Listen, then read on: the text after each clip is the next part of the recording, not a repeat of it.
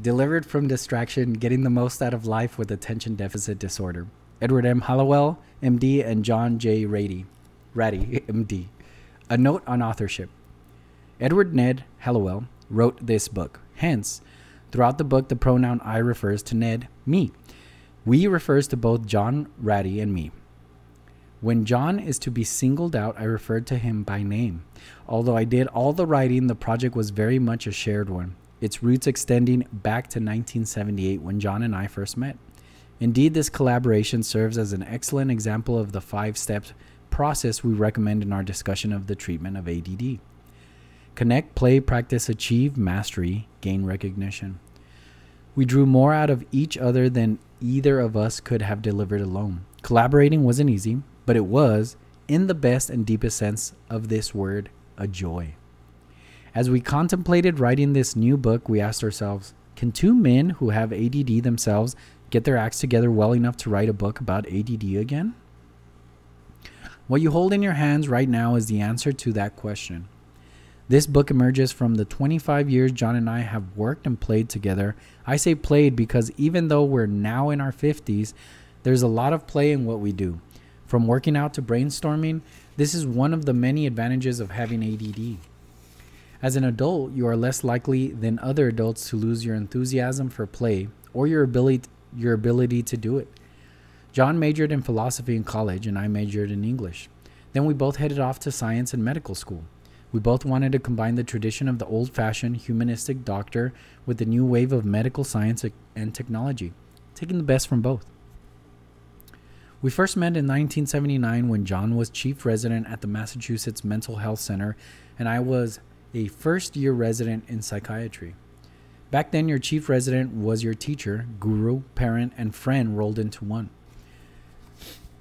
Your chief was supposed to make sure you ripened from a sleep-deprived novice fresh from the boot camp called internship into the sort of doctor people in emotional distress could take comfort from. That was and is like transfusing blood into a patient who is as dry as dust and has no visible veins. John found veins. He found more in us than we knew we had. If you ask me, he was the best chief resident in the history of psychiatry. We've been friends now for almost half of our lives. John is godfather to one of my children, and I was best man at John's second wedding. When we first met, neither of us knew we had ADD. In fact, we didn't even know what ADD was. But we knew we liked the way each other thought, and we also knew that we went through life differently from most other people. We began to explore what we would later learn is called ADD. Simply by talking with each other and comparing notes on what we observed in our patients, in ourselves, and in what was emerging from psychiatry and neuroscience. It made for one of the most exciting extended discussions I've ever had, and it's still going on. After I completed my residency, I went into training in child psychiatry. While John began his career as a teacher, researcher, and clinician, we remained close friends, meeting regularly to play squash. We talked about cases and about brain science all the time. Our discussions led us all over one of our favorite places being the world of ADD. Before we knew it, we were diagnosed with ADD ourselves. The more we learned, the more we realized how common this little known condition was. So we decided to write a book. It took a while to get it done because folks with ADD tend to procrastinate, but it got done. In 1994, 15 years after we met, Driven to Distraction was published, one of the first books to introduce the general public to the world of attention deficit disorder. Since that time, brain science has so taken off that the 1990s was dubbed the decade of the brain. As the passing years brought new knowledge, they also gave John and me time to develop and test our ideas and learn from the thousands of new patients we treated. Because of all that we had learned since 1994, we decided in 2002 that it was time for a new book. But we wondered, would it be possible for us to collaborate a second time?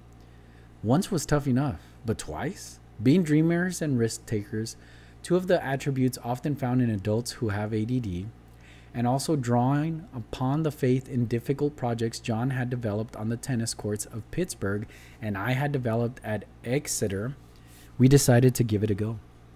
The last time we collaborated, we had been able to rely on squash to bring us together regularly. but age had hit us both. John hurt his shoulder, so we could no longer play squash. Then I developed such severe osteoarthritis that I had to have a total hip replacement at the tender age of 52. No more squash for me either. Since exercise had always been a key to our collaboration, we began our meetings for the new book in a gym.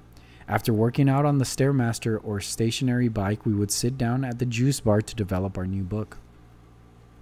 Gradually, Delivered from Distraction climbed hand over hand out of the neural networks where it took shape deep within our brains. Never in this book do we contend that it is easy to live life with ADD. If you don't get help, ADD can curse you and make you wretched. But if you work it right, ADD can enhance your life and make you sparkle. Sometimes it seems all but impossible to scratch your way out of the mess this complex condition with such a simple name can turn your life into. But there is always hope. Consider the story of the Harvard medical student who had been languishing in high school until his ADD was diagnosed. After that, I discovered I had a brain. He told me his life totally changed once the diagnosis was made. He got into college, which he never thought he could do.